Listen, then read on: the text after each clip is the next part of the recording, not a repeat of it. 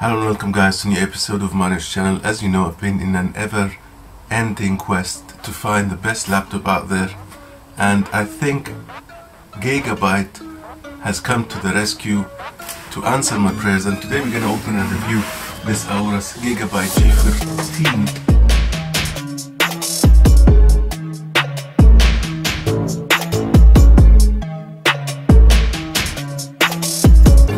This is the box, the AORUS G15. There is a seal here that I need to break.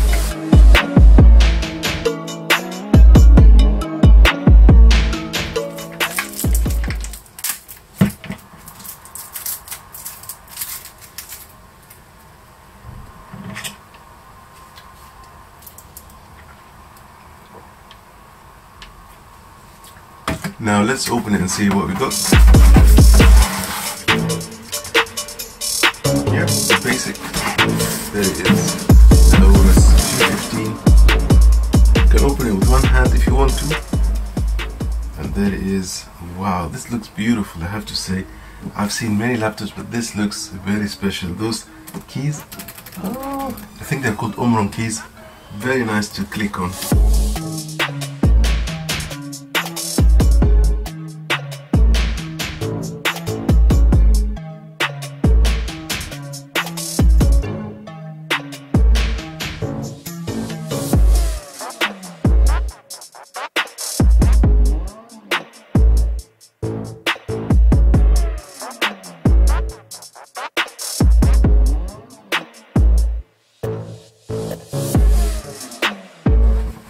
I want to share this beautiful thing from Gigabyte AORUS.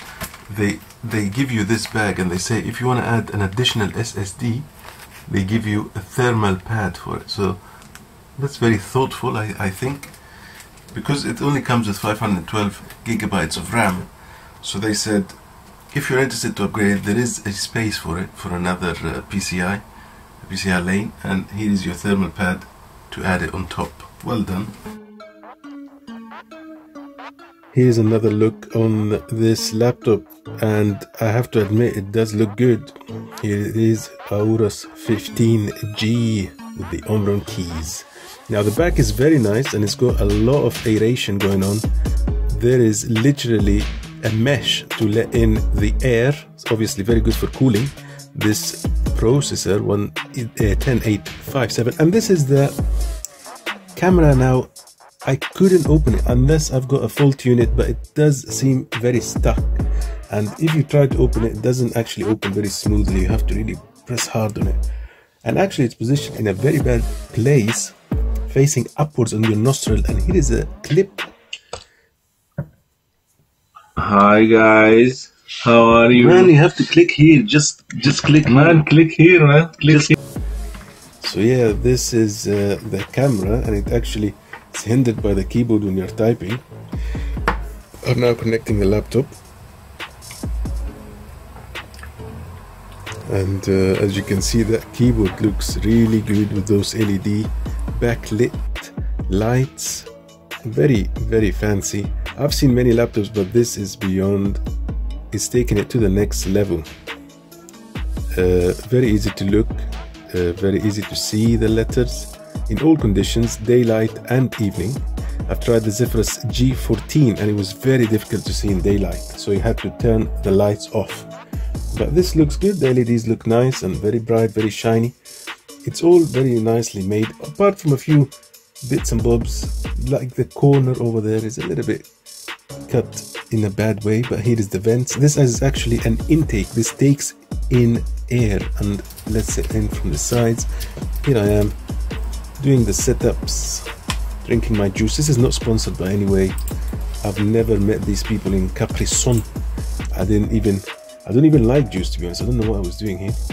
So here I am setting up my device, my AORUS. I think the AORUS is meant to be like the call of the wolf. AORUS, I think. Oh yeah, by the way, the caps lock hasn't got an indicator, so you can't really see when it's on and off. And the same thing for the number lock. You can't really tell because there's no LED to tell you that you've locked it or unlocked it. So this is one of the negatives I found. The screen hinge is very playable. You can get a lot of vibrations when you're typing. Here is an example of it. I'm just moving the desk lightly. Maybe I've overdone it here a little bit. I'm looking at this laptop from a video content creator point of view, not from a gamer. Even though it does have the RTX2060, I could be playing some games on it. But I'm just here for editing some videos on YouTube. I'm mainly a YouTuber. This is my first channel. I've got another channel which is my main channel. It's called Maher channel, if anyone wants to check it out. So here I am back again, guys, trying my VideoPad NCH software for video editing. And as you can see, the video is running butter smooth. Here is where we should be looking at. And although it has actually crashed at the moment.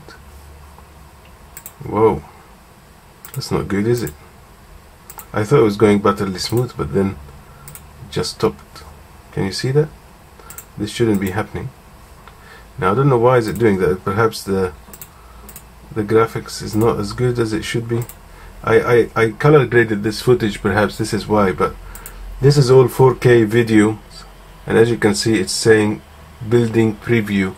That shouldn't be happening because that means it's a slow laptop. And also the fans are very loud. I don't know if you can hear them. The fans are very loud. But this is 4K images. Is there any sound here? There should be sound. I'm not hearing anything. That's not good as well. Anyway, the laptop's okay. Apart from the very loud fan noise that is becoming a bit annoying, everything seems to be working okay on this laptop. The screen resolution is okay, it's not bad. I've seen better actually, HP Spectre for example. So I can tell you this laptop is okay. It's a mixed batch. It's a little bit heavy.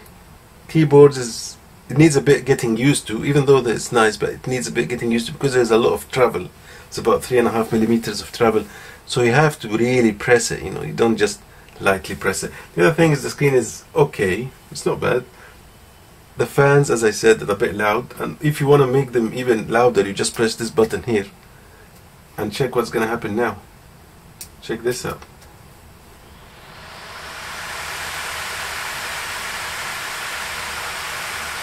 You can't even talk when it's like that.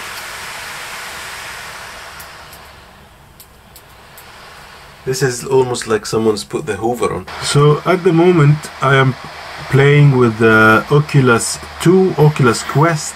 My brother here is connected to my laptop and I've got it on gaming mode, and these are the numbers, the figures I'm getting. We are going at 72% of the RTX2060, and here is the game playing in the background. The refresh rate is really good. I really like it. Very nice, clear, crispy screen, and as you can see the colors are very nicely rendering. I've tried the SteamVR performance test to see if my laptop is capable, and actually came out as very capable. It's actually saying it's above what is needed and recommended. Obviously there is a problem here with the wiring. I don't know why they put it on the right. You cannot put your hand anywhere. There's lots of wires coming out of there. I would prefer that if it was in the back or on the left. Another thing, this is made in Taiwan, so you get a lot of these fonts which I don't understand, and obviously the English is very bad. Complete your smart recovery, generate success. I don't know what that means, but you get a lot of that when you are working on the system, because I think it was written by someone from Taiwan. Anyway, I hope you like this review. I tried to make it as quick and as simple as possible. The camera obviously on this device is not as good as well because it's placed in a bad place, but other than that, it's a good laptop. It has a retro feel to it. I would give it about 7 out of 10. I think I'm gonna keep it. I hope I'll see you in the next episode. If you like this episode, please like, share and subscribe. Here is my face. You can click on my face to subscribe, and also here's another video to choose from this list. I'll see you in the next episode.